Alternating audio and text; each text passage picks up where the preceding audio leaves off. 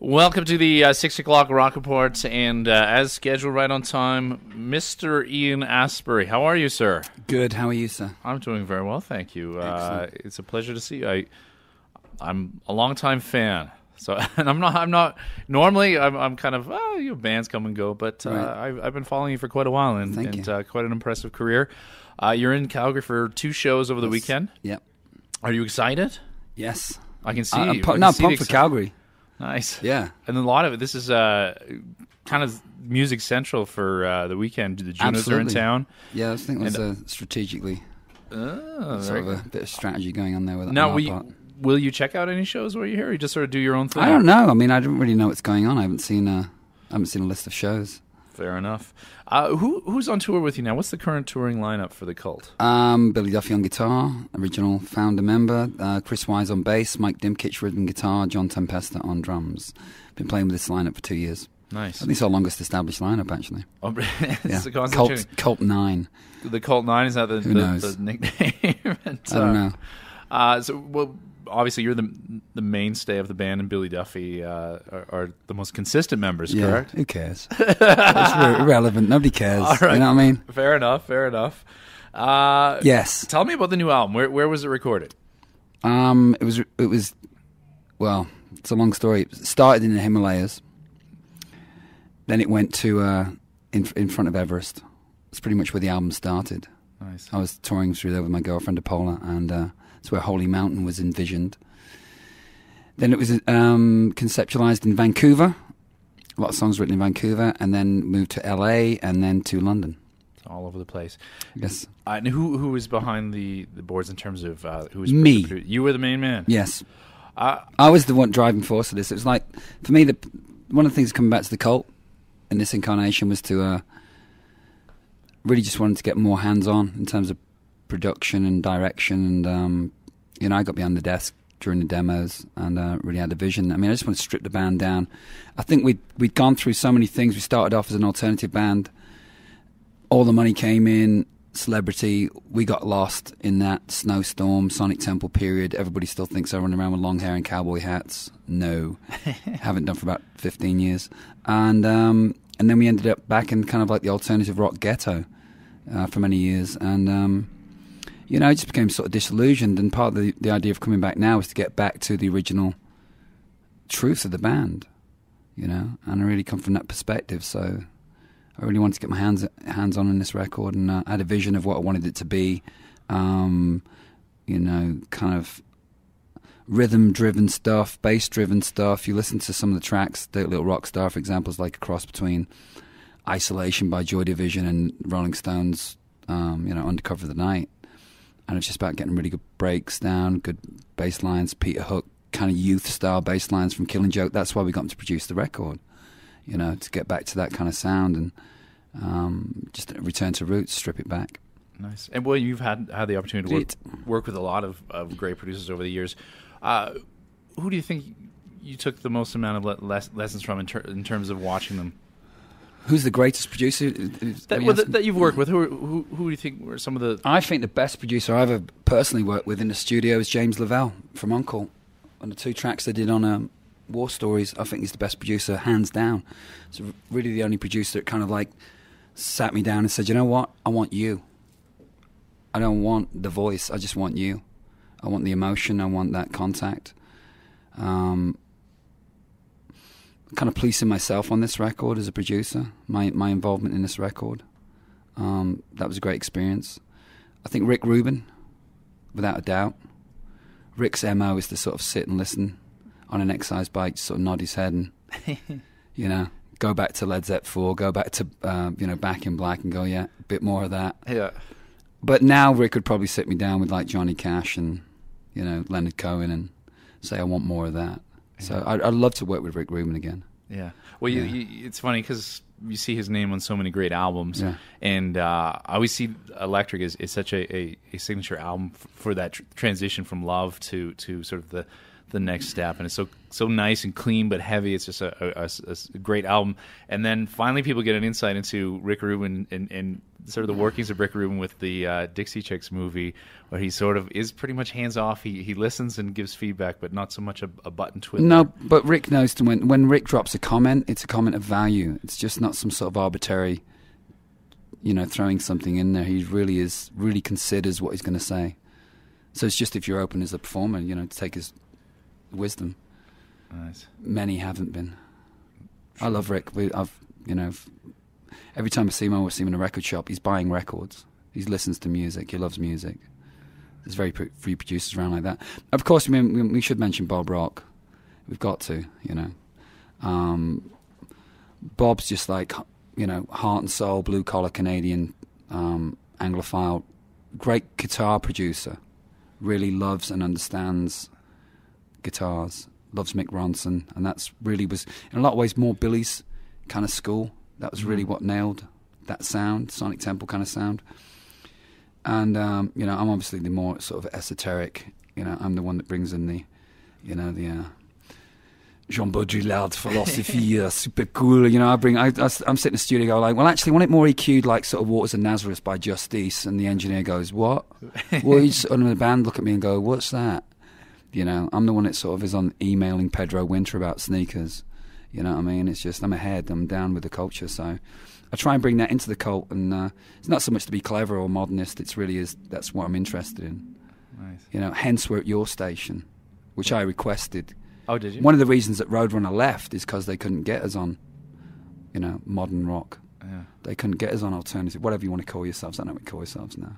New rock alternative. Snobby music. Yeah, music for stuff. Do you know what it is? It's really weird. It's kind of like you got that indie ghetto, alternative ghetto going on, and so much inverted snobbery. And who is it this week? Vampire Weekend.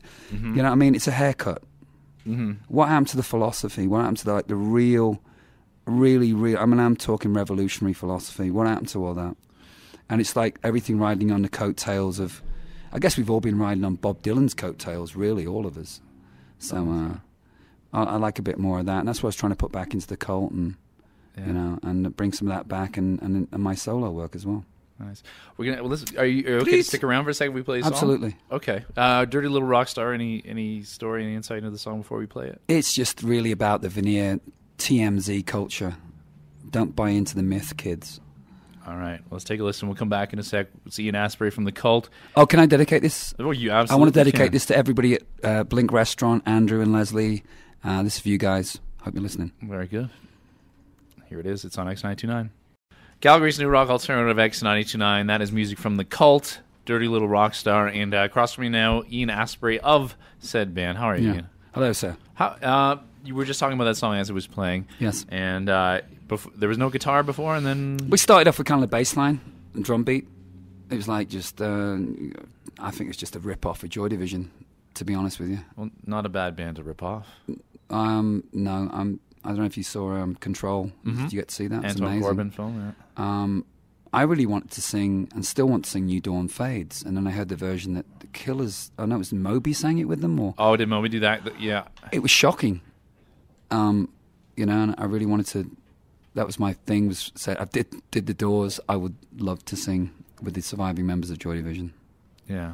Because I think I could nail that. Do you come across the Peter Hooks? Peter Hook you'd mentioned, but... Peter used to be around a lot. Pete was more like the rocker in the band. That was his kind of thing. He'd had that stance, wide leg stance, bass worn down low. Pete was always the rocker. He had a band called Revenge. Yeah. I think he's doing something with Manny. Okay. Right now.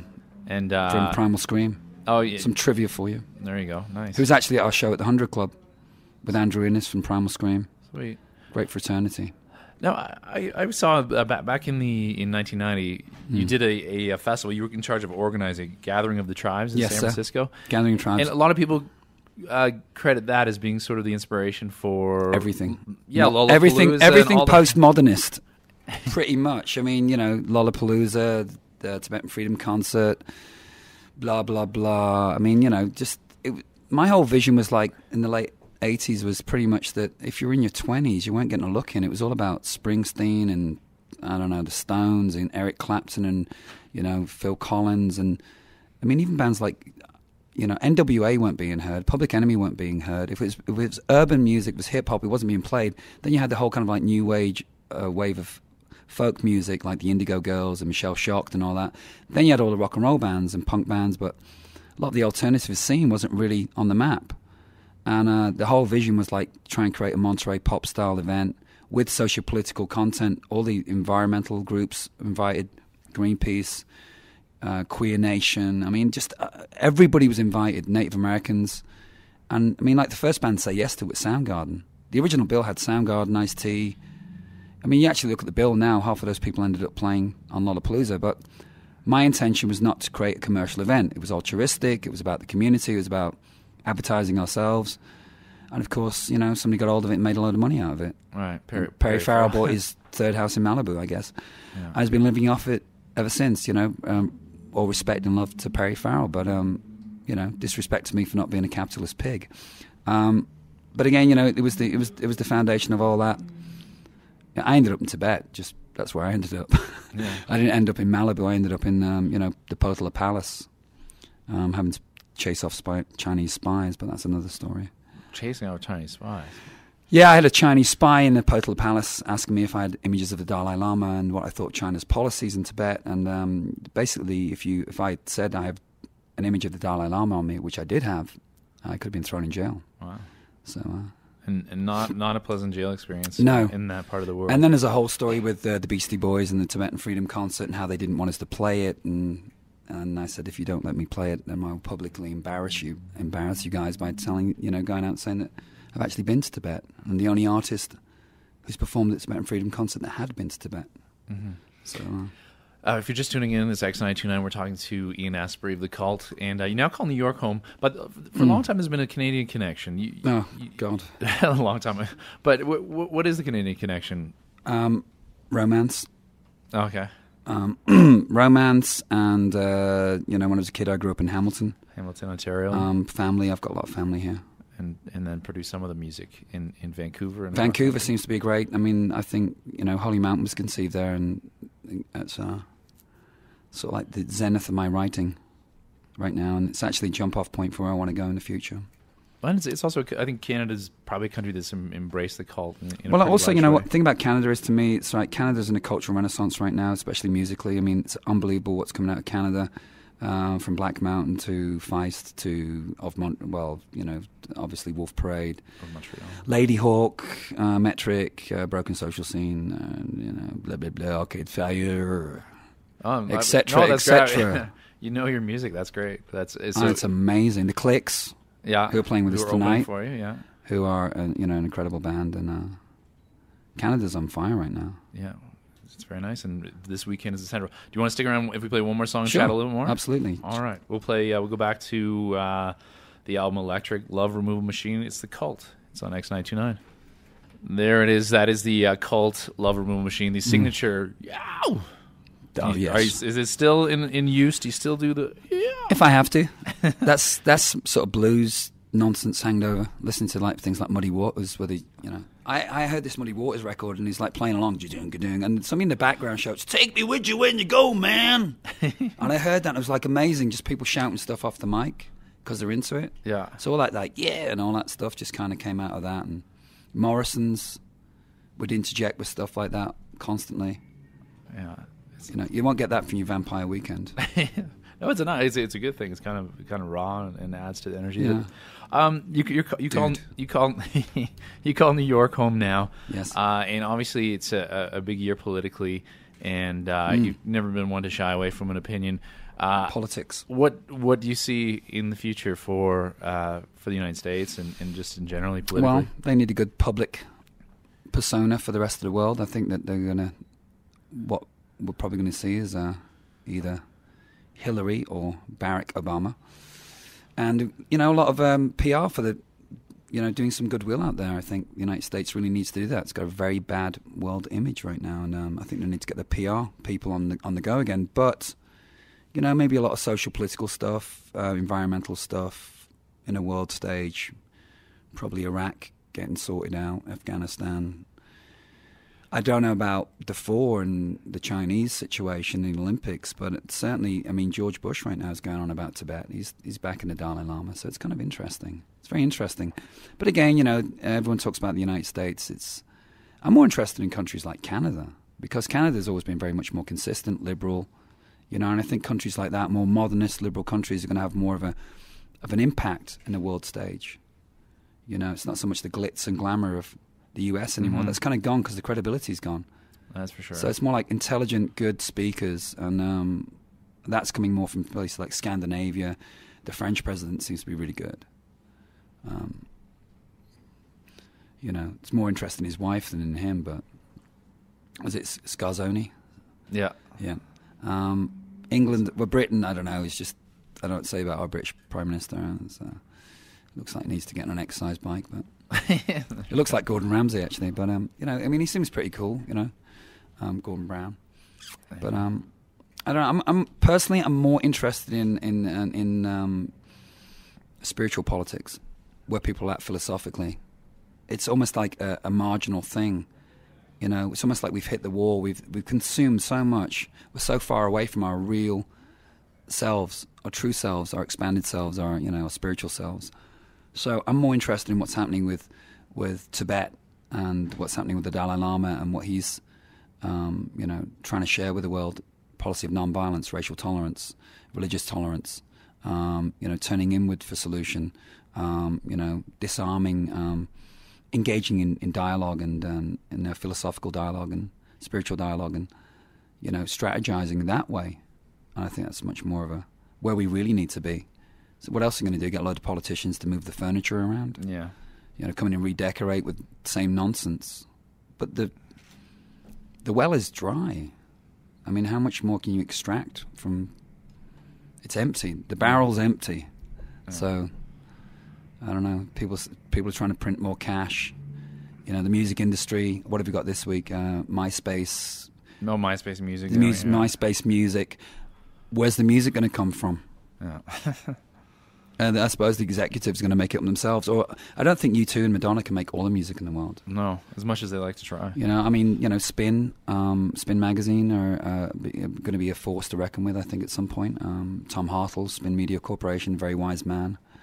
It's got some great ideas for the future model of music.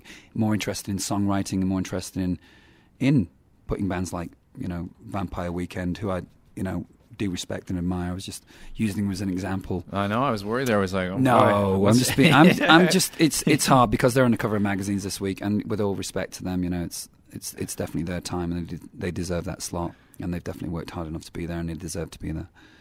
But I think some of the older statesmen have got to come back. Bring back Bowie. I'd love to see what he's got to say about things. He's always been a charismatic and an ideas guy for sure. Trent Reznor, always on point. Top of things. Bono, always on point. And that's great, and then things like, for me, like people like Questlove, on point, brilliant man, great vision. That's my idea of being a supergroup. Him on drums, the RZA, Questlove. Who would you get on guitar? I don't know. I'm trying to think. Now you're gonna hurt Billy's feelings if you don't. Billy, well, Billy knows me very well. He's like, if it was in a rock band, yeah, Billy Duffy, but in sort of like the world. Do you know what? Who said that? Johnny Marr is an excellent idea. That's a great idea. Johnny Marr, perfect. He's solid. Well, a couple shows this weekend at Flame Central. Yeah, Flame Central. Not the other place, the big. More intimate show. Actually, it's a pretty sweet venue for shows. It's very nice, Flame Central. I was just down there. It looks really good, and it's oversold out apparently. Oh, so it'll be crazy rocking. And what? Just before we let you go, there will be human sacrifice. Yeah, right on stage. What's the breakdown of the older cult stuff, new cult stuff? Is it just sort of a mix of all of it? Well, if I had my way, it would all be this album plus Bits of Love album plus Death Cult and maybe the eponymous album '94. But then there'd be like a load of crybabies. There'd be a pile of teddy bears in the corner. So there's a good smattering of stuff from Sonic Temple, but. It's a well-balanced set.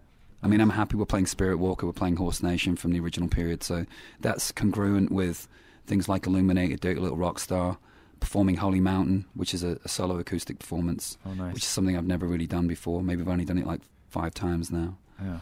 Yes. All right. Well, really nice to have you down. Thanks for taking you. A chunky time to chat with us and check out the shows. My pleasure.